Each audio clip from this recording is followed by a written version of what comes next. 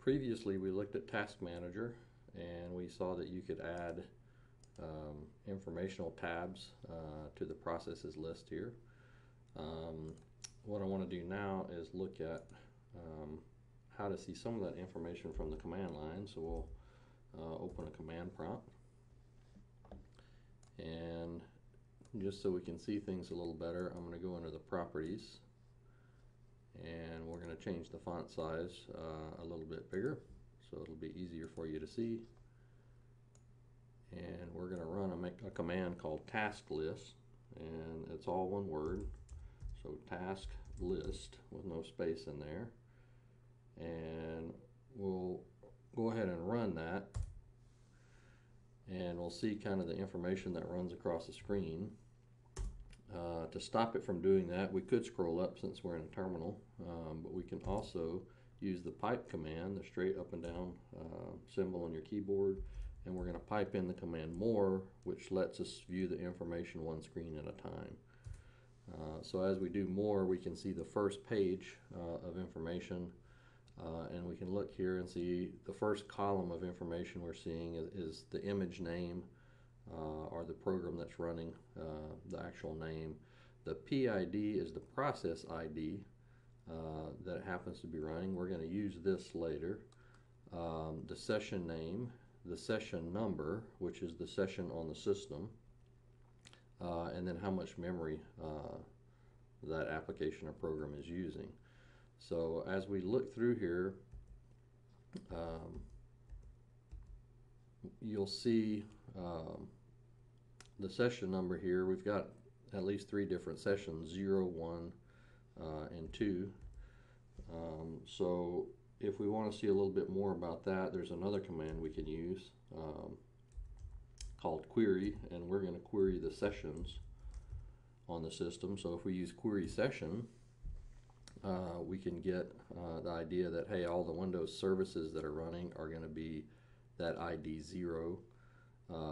User 1 is logged in, and that's session 1, and we have another user logged in called admin, and so they're going to be session 2, and that's why you see in this session number it kind of sorts what processes belong to what users are to the system on here. So we are user 1, so we've got session 1, and we see Notepad is running here, and it's with process ID 8344. Okay, so we're going to use that. I'm just going to go ahead and copy it, and you can see Notepad is running down here, but I'll open it. And let's say before we saw in Tasklist how if you had a process that was locked up or was giving you problems, you could actually end that task. So we have another command called Taskkill, all one word again, and knowing the process ID, we can use the argument or parameter /PID, which is process ID, and then fill in that process ID. So this is going to be for Notepad on our system, and let's run that, and we should see Notepad go away. So we killed that process using the process ID from the Tasklist command. So you can do all that from the command line. Let's start Notepad again because I want to look at it one more time.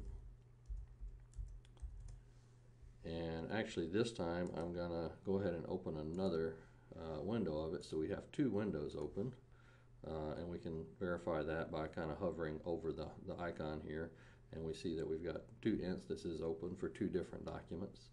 And we're going to do our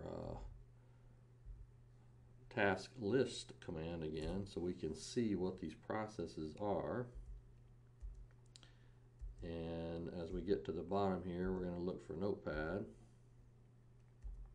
and let's see, we have one here. So we've got 2 different process IDs still from our session, and so there's another way to do Taskkill. So I'm going to do Taskkill, and this time we can actually use the image name. So we're going to use the /im argument or parameter. And this time I'm going to use the image name. So I'm going to type in notepad.exe and move the mouse so you can see that. So I'm using this name, but notice if I wanted to kill a particular instance of this, I would need to go back and use the process ID to get one or the other of these. If I use the name is the same. So what we expect to happen is all the instances of Notepad for me are going to be terminated. So let's go ahead and run that command, and pretty much what we expected. It sent that kill signal to both processes and killed both of those processes with their process ID. So just a couple of things you can do from the command line that gives you a similar functionality to some of the things you might be doing in Task Manager.